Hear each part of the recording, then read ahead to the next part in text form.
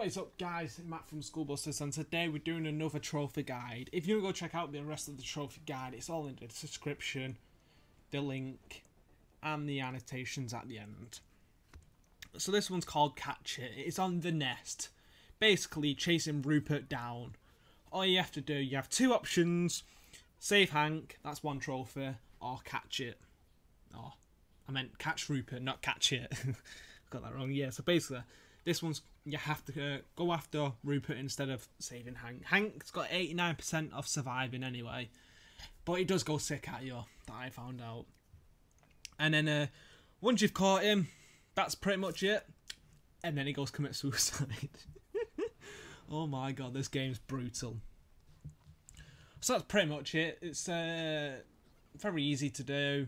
Everyone's going to come up against it, unless you decide to waste time in the nest and Hanks get pissed off.